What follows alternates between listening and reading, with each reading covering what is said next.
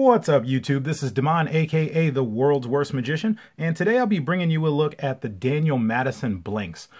So if you're not familiar with these, I will leave a link in the description where you can pick them up, but this is a revolution in card making because they have found a way to subtract 100% of the ink used in playing cards. Crickets. So yeah, really it's just a blank deck of cards, but there is something cool as we look at this tuck. It does look like it's just a white box, but when I apply this black light, you'll see that it does say Madison blanks, and then you also have your stamp on the bottom, and then the Madison logo, and on the inside, I don't think he's joking here, but it does say because I'm better than you.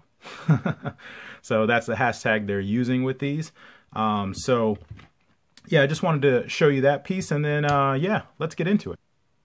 All right, so as we take a look at these cards, I'm going to go through them really slow so that you can see that there is custom pip work done on every single one of these cards, and the court cards are incredible, as you can see. So yeah, Daniel Madison, the trailer for this one, I gotta say, was super funny. I like the direction they went with it.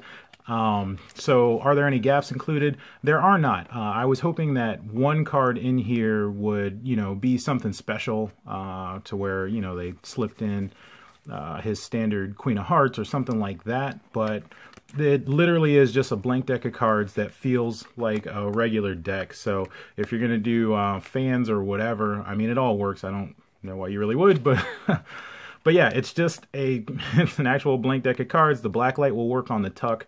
I did put a black light over the cards, and there is nothing. I was hoping maybe they had like some pips or, like I said, a gaff card somewhere in there to where you could do like a reveal or something like that with a black light, but they did not. So yeah, that I'm pretty much done. I mean, that's like the fastest card review ever, I guess. But yeah, it's just standard playing cards. They look and feel like a regular deck, so that's good. So maybe you could work these in. You could use these a lot for signing and stuff like that.